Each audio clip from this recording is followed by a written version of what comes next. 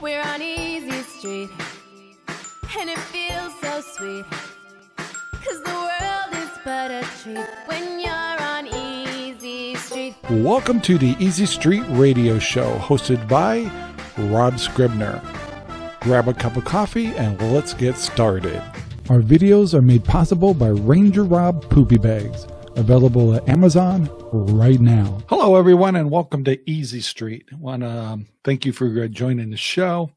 And you can find Easy Street on Spreaker, several platforms, Spotify, etc. You can find them all down in the description below.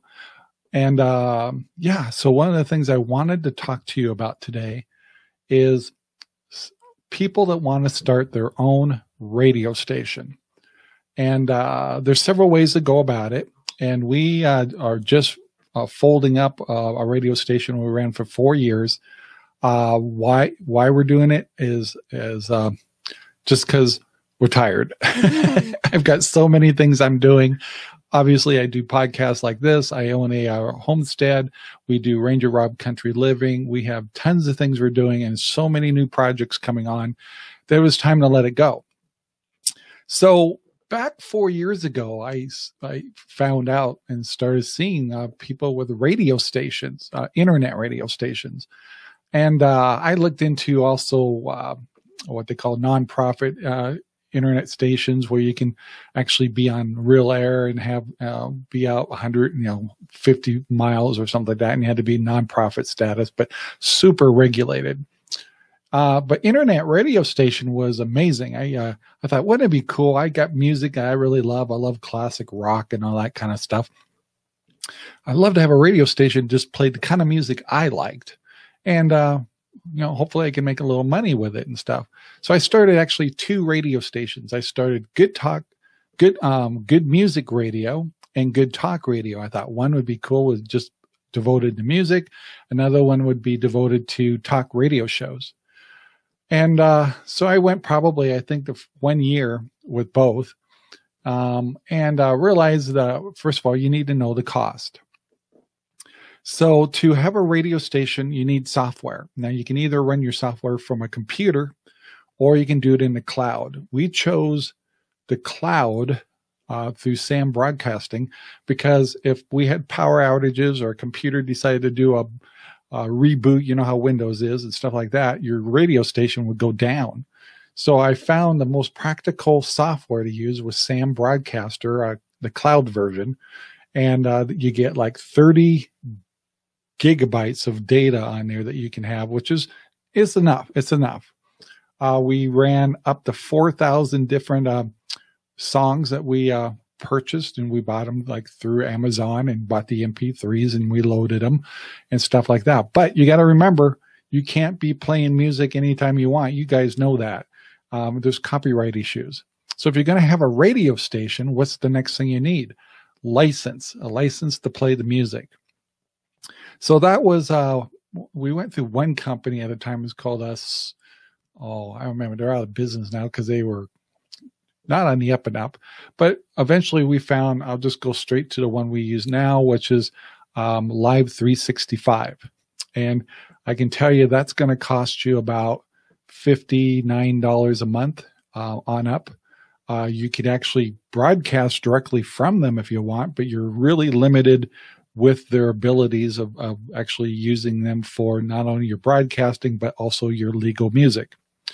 But all your music, all your stream needs to go through them, which gives you licensing to play music, copyrighted music. So that's cool. You want to do that. The SAM Cloud, by the way, cost me about $29 a month. No. Yeah, about $27 a month, I believe, for that service. So you're looking at about, now we had a higher license in Live 365, so we were paying probably around $100 a month to $120 a month for the service. The 2 services you have to have. Both are really easy to find. The licensing, you want to run, you run your, in fact, let me show you a picture. There it is. This is our And I'm doing these now because we're closing down our radio station. Not because I was losing money. It was actually making money. In here is where we controlled all of our music, all of our shows, and all of our commercials and jingles. And I'm not going to show you how to use this software. I'm just showing you this is what we use for Good Talk Radio. This also allowed us, excuse me, to set up our scheduling for all of our different shows. So you can see in here, this goes from 24 hours of how all the shows played through here, you know, whether it's just music. We did. So later on, by the way, I need to explain, we shut down Good Music Radio and merged it with Good Talk Radio, because on Good Talk Radio, when we're not having a talk show, we play music. So basically everything you see in red here is when we played music. And we also had some DJs like the Shuffle and myself. I did a show called Rangerrob Rednecks will Rule the World, and it was just a radio show. And you can see like Easy Street, the show you're watching right now, played during the week in different areas. And we want to actually create a show that was a half hour long, because there wasn't a lot of half-hour shows out there. It was really great to fill in the gap. And so that was one of the reasons why we actually started Easy Street. But anyway, let me take this back up here. So this is the software that actually holds all the music, holds all the shows, all the commercials, all the jingles, all the station IDs. And then this creates a stream. And that stream goes to a platform that we called Live 365. And then the end product, I guess I should try to show you. Let me do this. www.cutt Cutting Edge Radio Network. So we get that pulled up. So this is our radio network. So we're changing a little bit. Our radio network, we have lots of podcasts, and we had the radio stations. And so this is a combination. We also had a website called Good Talk Radio, but now I'm redirecting that to a different location. That's why I didn't go there. But this is Cutting Edge Radio Network. Still says Arizona, but we're actually in Oregon.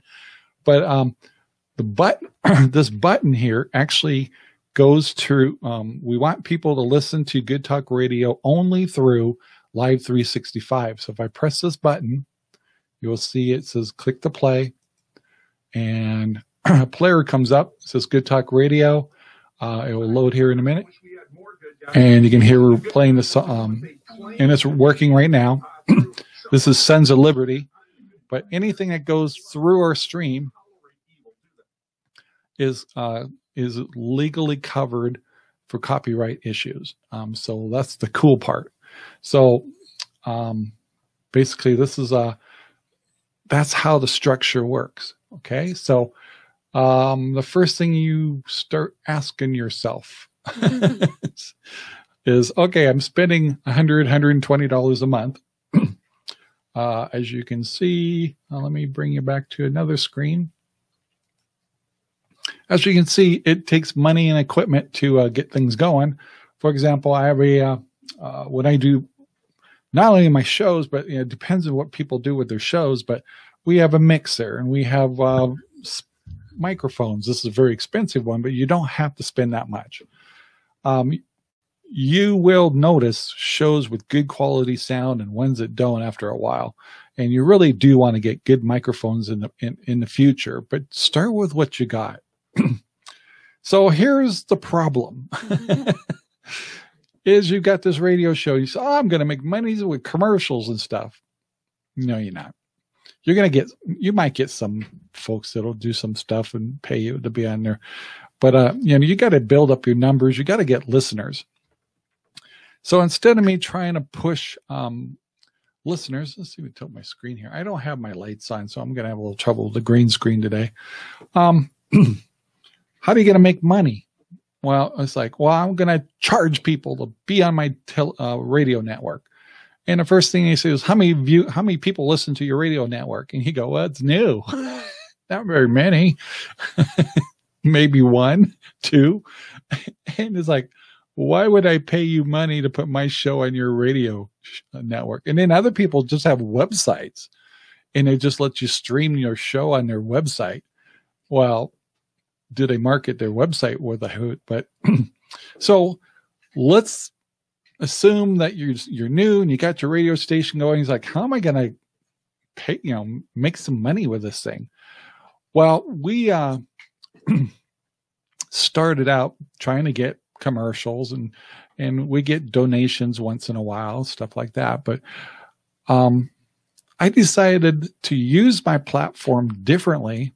And oh, by the way, so we started making our own podcast show. So we have She Said, He Said, Easy Street, and some other shows. Rangerrob Has Your Back, and RV Talk Radio. And at the time, we used to have Arizona Talk Radio. Till I moved out of Arizona, it didn't make much sense, did it?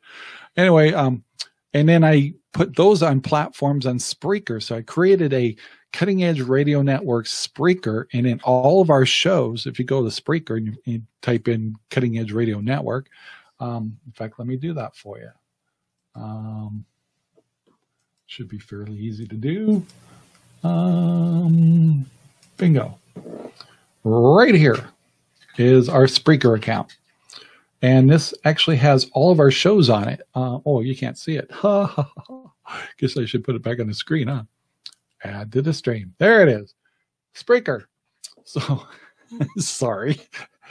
This is our Cutting Edge Radio Network Spreaker. We actually make pretty good money off of this. This is monetized. So we had Arizona Talk Radio in here. Easy Street, all of our episodes go on here. We also have a thing where we do old-time radio shows. We had another show is called Paradigm Chimes. I haven't been making any of those, but it's Law of Attraction and stuff. I had a morning show, music, but it's like, well, since I'm doing Rangerrob, Rednecks Rule the World, I pretty much focused on that one. RV Talk Radio, we still do shows there. She Said, He Said, we still do shows here. And then we also have a radical part of our podcast is when I get kind of mad at the society, I create a show called We Want Real News. Anyway, so if you don't think I'm making money on here, I'll just show you a little peek here. We make over $100 and some odd a month here. You can see our income here. You can see how much is in the current balance. My last payment, which was just a couple of days ago, was $180. So that's all I'm going to show you. So does that pay for the radio station? Yep. But at the time, it wasn't that big then. So let me go back to just showing you the radio station. I know it's not much to see, is it? So the other clever thing is, it's like I wanted to be more conventional. So let me get back to this other screen. Gosh, jumping around screens here is driving you crazy. So here, I'm back. How could I pay for this radio station and make some money? Well, that's where these came in. They're called Rangerrob Poopy Bags. I actually made my own product. And I have two other products, too, of Rangerrob Poopy Bags, where they're in rolls and also one with a dispenser. And we developed these poopy bags. They're different than other poopy bags. They're really good bags. And we started doing our own commercials and stuff on our radio station to sell our product. And those people that were, instead of us charging people to be on our radio station, all we asked is, one, you give us shout outs that you're on Good Talk Radio. And two, would you push our Rangerrob Poopy Bags? So that was a great situation. So all these podcasts, all these shows we have were on Good Talk Radio for free. If you're paying to be on a radio network, I'll tell you right now, you're being ripped off. You shouldn't have to do that. You could do just as well without a radio network at all. I just showed you what you can do in Spreaker. So us, to make it work, we took the Rangerrob Poopy Bags. We have Spreaker, and got income another way too. Can't remember what the other one is. Anyway, and our YouTube channel makes money, and we do our podcast in conjunction with Good Talk Radio and Cutting Edge Radio Network.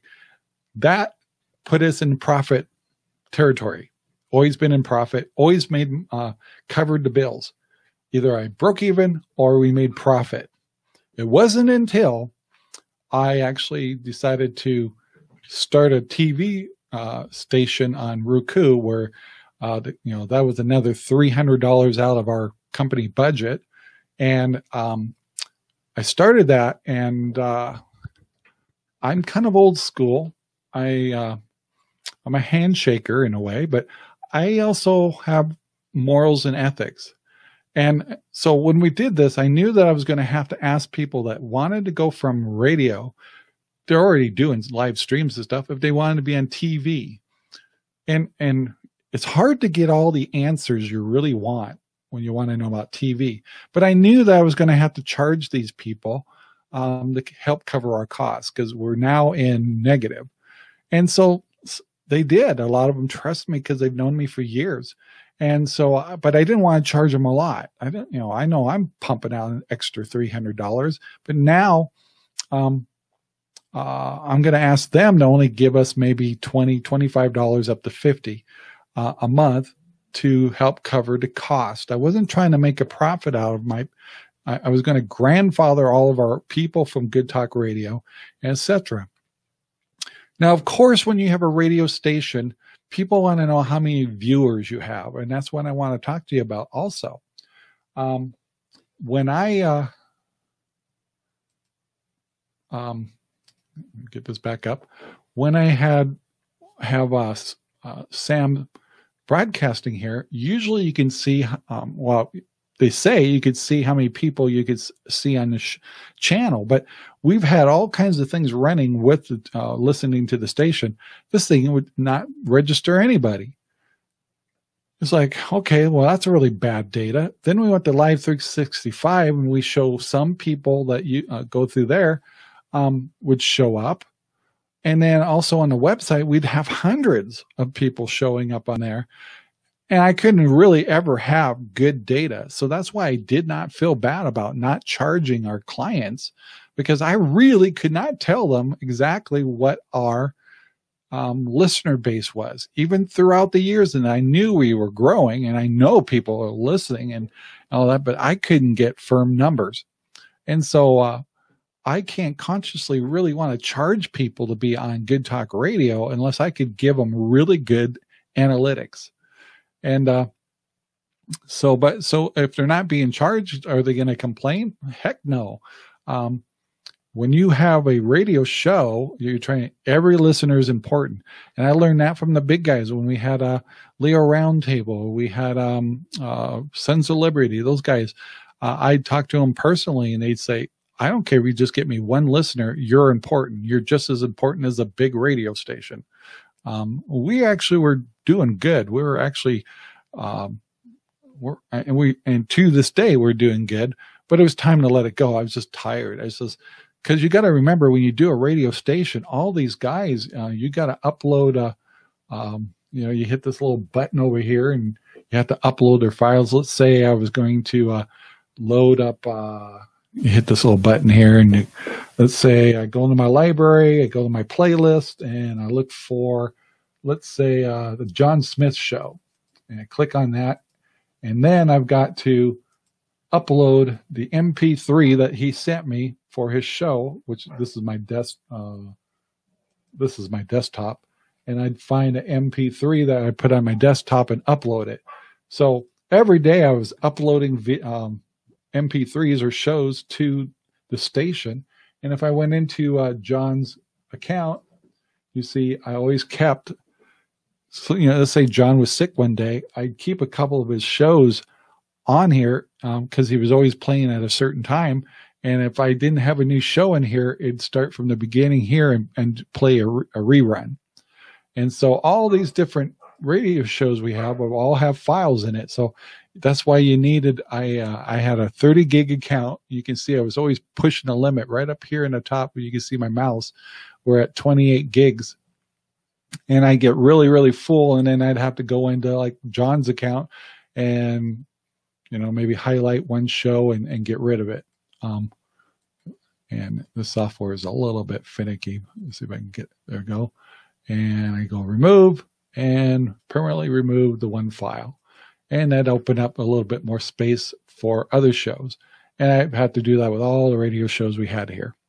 So that's kind of how that worked. What I got behind here? Nothing. Okay.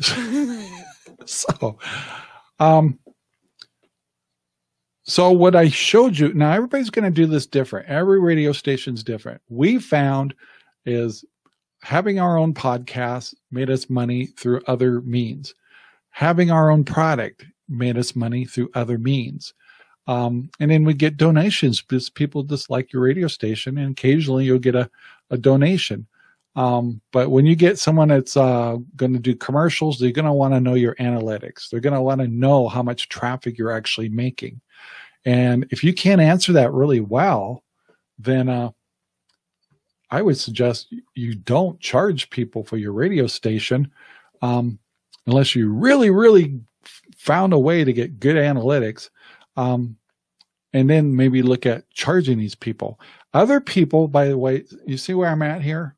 This is, it looks like I'm in a log cabin and all that stuff. This is the green screen. So some radio stations have created little studios in their houses and stuff like that. Some people have even leased buildings, set up big green screens, a bunch of tables, bought a whole bunch of microphones, and would have people in their local areas that want to do a radio show come in like once a week and pay them for the studio time. What's the benefit of that? Well, they don't have to buy all those microphones. They don't have to worry about the mixers. If they're being live streamed and stuff, the studio would take kind of set them up to be live streamed and stuff like that. Now I'm going to say this, and I'm sure other networks will be mad, is like, why? You can do all this so easy. So you see me on a piece of software right now. I'm not even using XSplit anymore or OBS. I'm using just StreamYard. And it has a built-in green screen thing. So I have a green screen behind me. I put a picture of what looks like a log cabin. And this is just a room in my house. And this is a devoted studio that I have. And I can make a beautiful screen with good mic sound and the whole works. And I can transmit this show from this software to Facebook, YouTube, any of the platforms that would receive a stream if I want to. Why would I go to a studio? Because you don't have to, this is a $500 mic. But you can start off with a $39, $69 mic from Amazon with a boom already. Start with a basic stuff and work your way up. It's a great way to go. And you can stream and actually put your show on Spreaker or Podbean or a bunch of these other platforms. And then you can ask them to distribute your show to other platforms like Spotify and Google Play and a bunch of other ones. Through those systems for free. The systems now, Spreaker and those things, those cost like $19 a month. But why would you pay $25, $35, whatever dollars a week to use someone's studio when you can do this so easily from your own house? Now there is, it's kind of nice to have a studio where you can come in, everybody kind of meets up, you run a show, they take care of all the files, all that stuff, and that's just fine and dandy. But what with $25, $35 a shot? That's a lot of money. That's I'm running an entire radio network and my own podcast for less than that. So it all depends on what works good for you. You may not want to mess with all this stuff, but there's so many YouTube channels to show you how to set up your microphones, how to do a show, how to live stream. You can learn. Everybody can do this. And once you find a simplified software, and we've gone through all kinds of software over the years, this StreamYard is probably the easiest to use. And makes it really easy to do a presentation, easy to show pictures on the screen. I can make it as big as I want, make it just that. Go back to myself. I can have guests on here, which is really easy. This software does not use your CPU usage because it all works on the cloud. So it works really well, so much better than Zoom and some of the other features I've used where it takes some of your computer power. I've had up to 10 people on this, and I think the last She Said, He Said, we had 10 people on it for an hour. I don't have the strongest internet in the world, and we kicked ass. Sorry. We did really good. So anyway, these are things about if you have a show, things you should know about. If you want to start your own radio station, you generally know the cost. Just plan on $100 or so a month. Understand you're going to create a lot of work for yourself. How are you going to pay your, and the other things like, okay, you paid for the software, you paid for the licensing, and are you paying for your time and labor? Your time and labor is worth something. Well, I did that through my own products, and I did that through my own Spreaker account and some of my other things I do with Amazon and some other platforms where I make money. So I did pay myself. It might have been only $5 an hour, but I did pay myself. So our radio station was successful. This was a successful radio station, and I could have taken it bigger, and I could have gone more bolder, and I could have been more of a salesman and all that stuff. But it wasn't my style. I don't like to sell that much if you ask me to talk about the Rangerrob Poopy bags, I could sell these. Why? Because I built them. I know how good they are. I know they're a better bag. I know they're deeper and they got handles. Da. This is a good product. I can sell this. But when I'm asking people to pay me to have a show on my radio station, things like that, it's too competitive. It's very competitive. And that's why you see everybody going, Roku, I want to do a Roku account stuff. And you just saw, we did another video just earlier, why that's not exactly a good idea. It's pretty cool. It's nothing cooler than seeing your show, this show right here on TV, but it's not there yet.